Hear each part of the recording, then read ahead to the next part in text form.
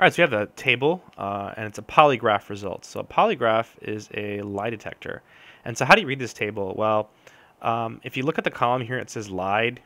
To figure out how many liars you have, you just add the 10 and the 20. So you would do 10 plus 20. So you have 30 liars. 30 people lied. What does positive mean? Positive means that the test is saying that you're a liar. So it doesn't mean you're a liar. It just means that the polygraph is accusing you of being a liar. And negative means that the test says that you're not a liar. So how many people did not lie? Well, did not lie, you just go to 30 and 40 and add them up. So you get 70 people that did not lie.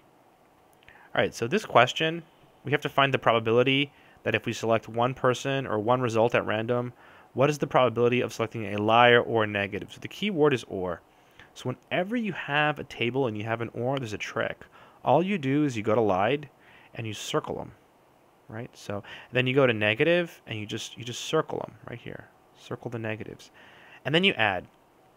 So it'll be 10 plus 20 plus 40. You don't add the 20 twice, right? Just once.